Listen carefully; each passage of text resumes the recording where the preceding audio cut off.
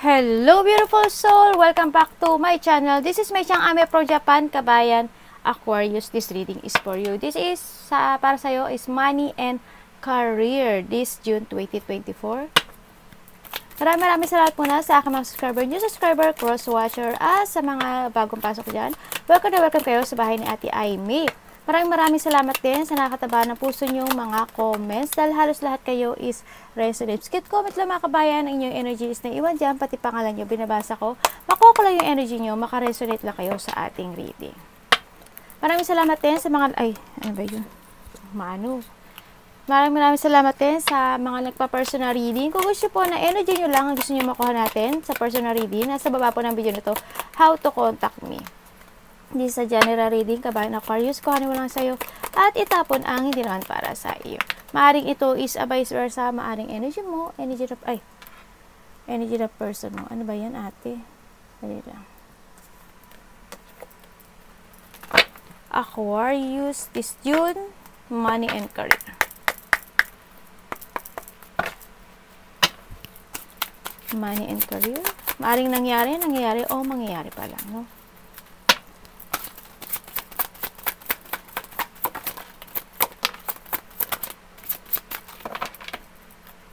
O, nakita niyo yung prosperity. Wow. Talaga po. Thank you po. Okay.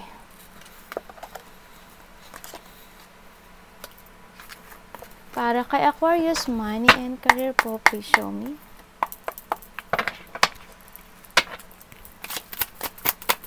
Money and career. June 2024. Show me. Show me. Money and career.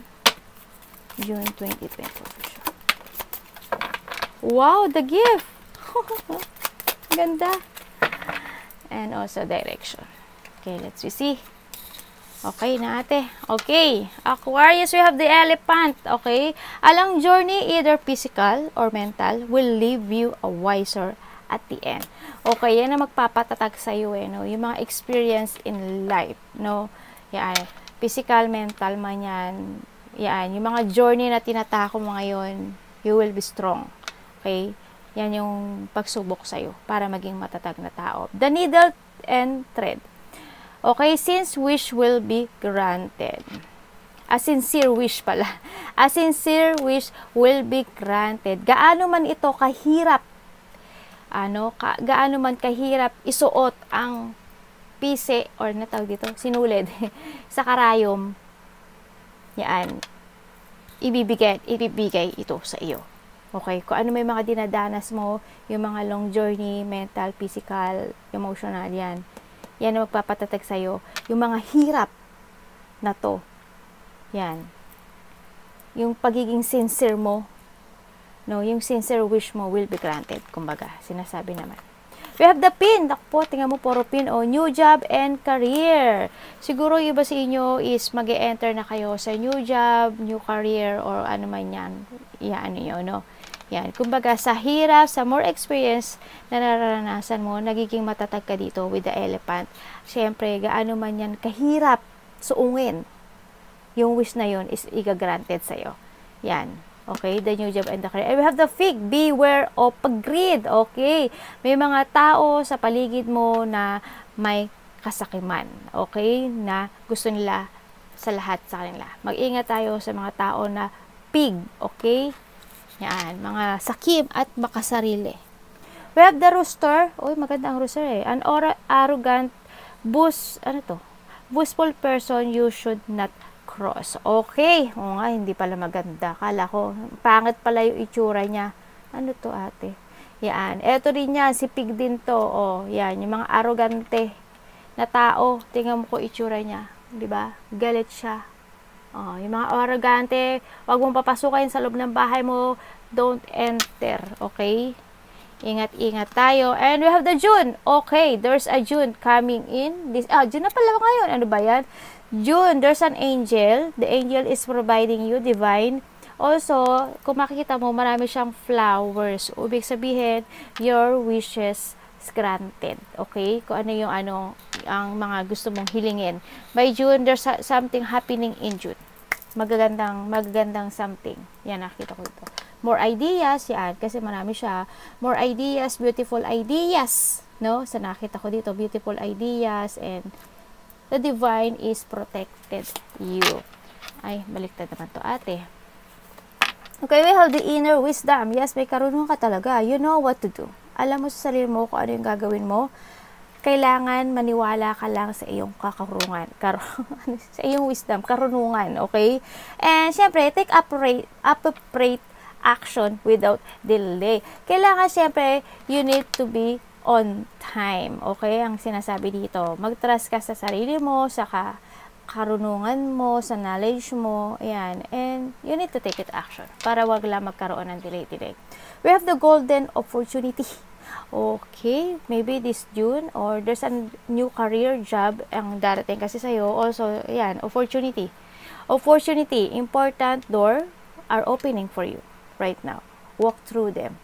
Okay, magiging sagabal mo lang talaga dito is si pig at saka si rooster. Okay, maaring din kasi the pig is the rooster, maaring tayo rin yun.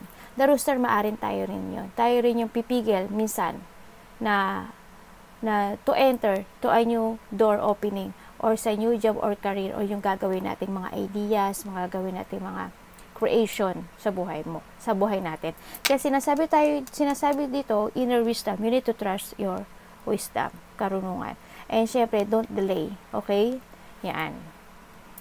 Yan. Important doors opening for you right now. Walk through them, okay? We have the prosperity. Congratulations, the prosperity nakuha natin para sa'yo. Yan, abundantia. Okay. The universe is pouring its abundance onto you. Be open to receive. Okay, be thankful, be open. Yan, sabi ko nga sa'yo, the divine is nakatingin sa'yo. You are protected ng taas.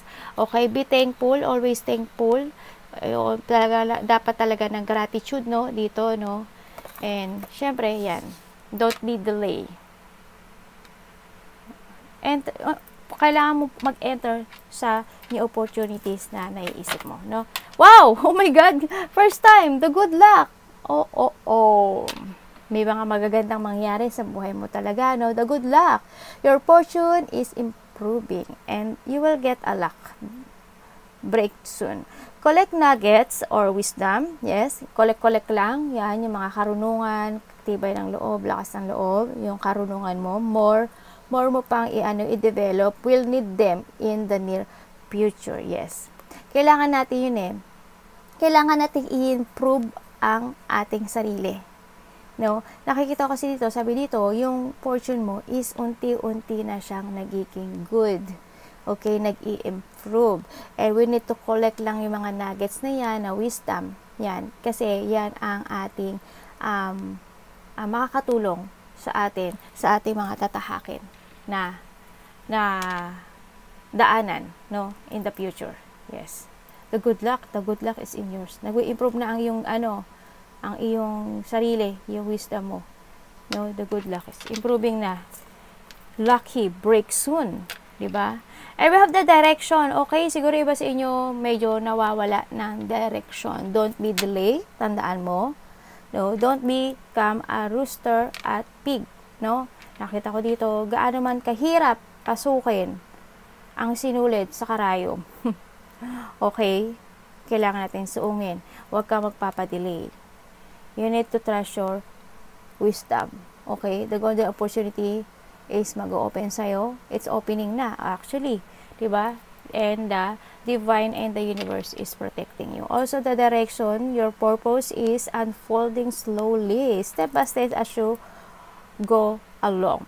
There's no need to worry. You are being divinely guided. Oh, divinely guided. Kasi also, this is also the wheel of fortune, eh, no? Sa nakita ko dito, eh.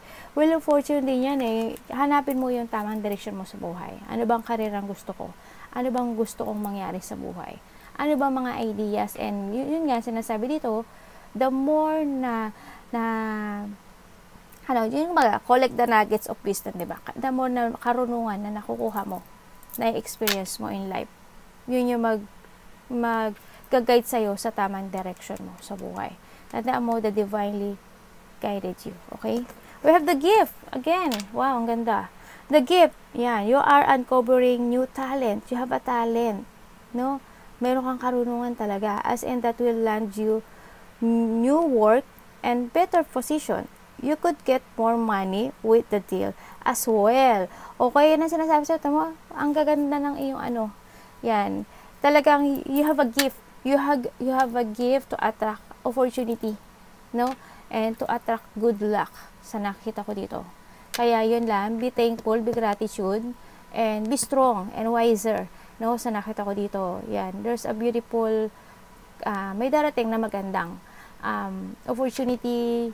Yes, the door is open, and yun na lang, pumunta ka na lang doon, suungin mo kahit mahirap, no, kailangan mo sumuong. And syempre, slow lang din, kasi kailangan mo rin mag-collect ng mga nuggets ng mga knowledge, wisdom, no, kailangan mo yun. Kahit slow lang, habang, nag-i-improve yun, di ba? Kasi, di ba, sabi dito, the fortune is improving, di ba, yun. And you will get a lucky break soon, no? Kaya, slowly but be surely, no, ang nakita ko dito, and the totally 100% of lucky. Yan, darating sa buhay mo. Okay, Aquarius in June, money and career.